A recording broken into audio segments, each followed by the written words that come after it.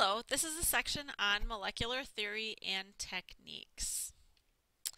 I'm going to give you a very quick and brief introduction to molecular diagnostics. It's not a major part of your curriculum for the MLT program, but a lot of the clinical sites that you'll be working at, especially the larger hospitals and research facilities, will be doing this type of testing, so it's important to at least understand a little bit about how it works.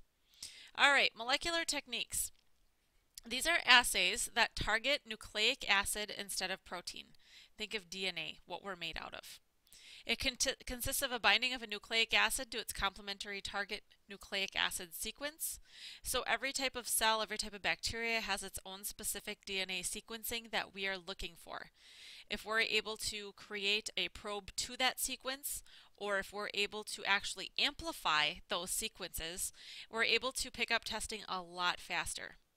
Think of a situation like, this is a good one, microbiology. If anybody knows that bacteria take a couple days to grow, it can be very unfortunate for a patient or a hospital situation. So if a patient comes in the hospital and they may have MRSA, which is methicillin-resistant Staph aureus, they could pass that on to some immunocompromised people. They could get very ill and unfortunately pass away. Well, we want to prevent that situation from occurring. So what we do when a patient is positive for MRSA in a wound or an infection is we isolate them in a room by themselves. Unfortunately, because it takes a couple days for bacteria to grow in the microbiology department, we may not be able to tell the physician that that's in fact what the patient has till 48 hours later, if we're lucky within 24 hours. So now we have testing that's able to detect that nucleic acid sequence on the Staph aureus bacteria. Not only detect it, but amplify it, so we can definitely see it and tell the physician sometimes within an hour or two that that patient does have that bacteria present. So it can create a lot of success in the treatment of diseases. You can get the patient treated correctly faster, and you can also isolate those patients from the other patients to make sure they don't catch it as well. It's designed to detect changes at the DNA and RNA level, and it's used to techniques used in the clinical lab to identify nucleic acid sequences include the enzymatic cleavage of nucleic acids, gel electrophoresis, amplification of target sequences, hybridization of nucleic acid probes. I know you're listening to me going, what the heck is she talking about? But like I said, we're just going to worry about the basics. The FDA-approved assays for detection have been developed in only the last 10 to 15 years. This is pretty new. The lab that I did my clinicals at was just looking into this as I started there as a student. So it hasn't been around that long.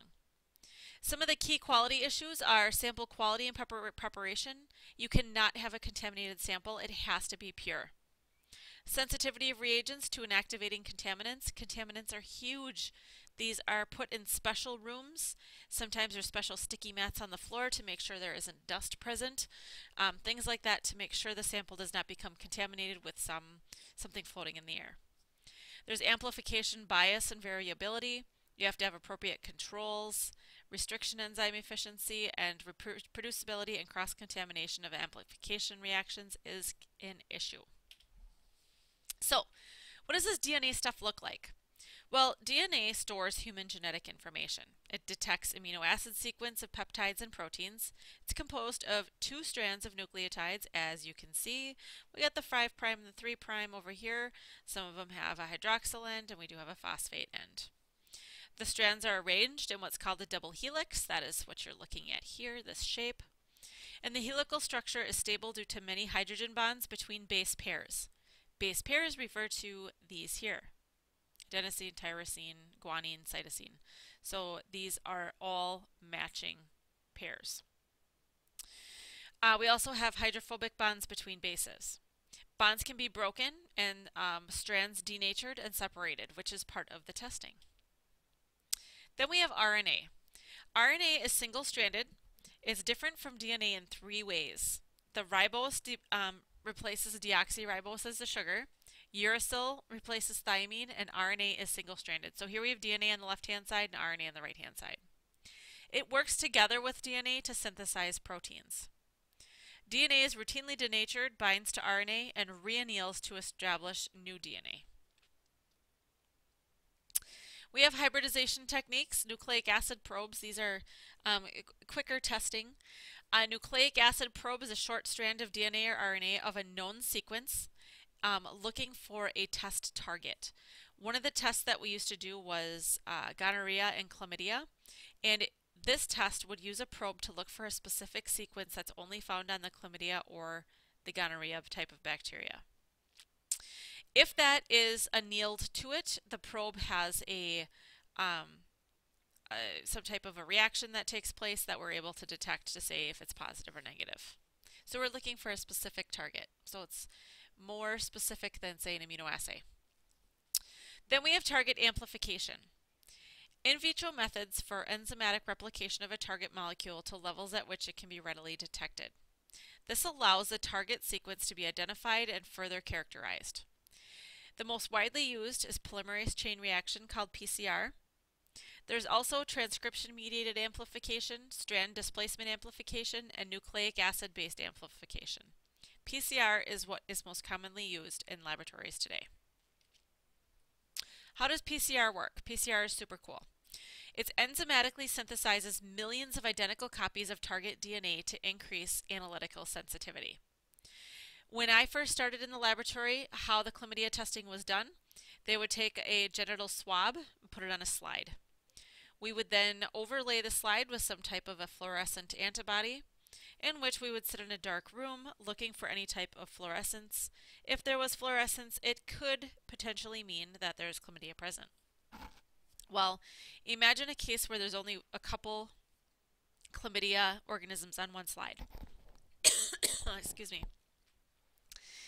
When that happens, you could potentially miss that area of the slide or not see it. Okay? What PCR does is it makes millions of identical copies of DNA from one organism. So where there was one organism, there's now millions.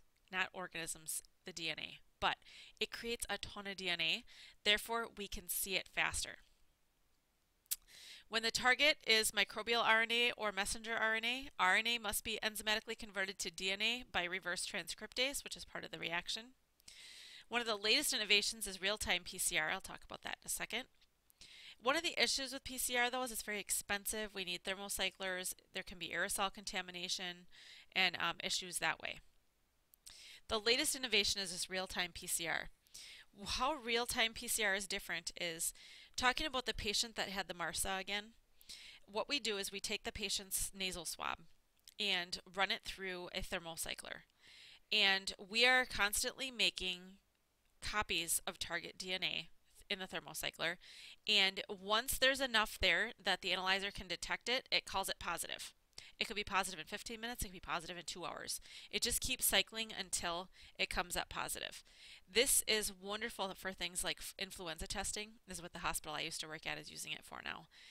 It's very specific, and you can tell the physician with utmost certainty within 15 minutes to a half hour usually that their influenza testing is positive. Here's a picture of PCR and how it happens. First thing we have is the target DNA. Okay, we have the two strands, and we denature it with heat. Okay, we're talking about thermal cycling. It separates the two strands. We then add these primers. You can see this 5' here. And what it does is it creates another copy by annealing. And we also have a soup of, what do you call those, proteins that are, amino acids that are annealing to that, creating a whole new strand. So here we've created more strands. Then we take the two new strands we've created, we denature them again with heat, and then we add primers to those. So as you can see, by the time we do 20 to 30 cycles, we are exponentially increasing tons of DNA. Well, once we attach a probe to this with some type of reagent on it that could be enzyme with a color or a light, we're able to detect whether or not that bacteria or organism would be present. That concludes my very quick and dirty version of molecular diagnostics for clinical chemistry.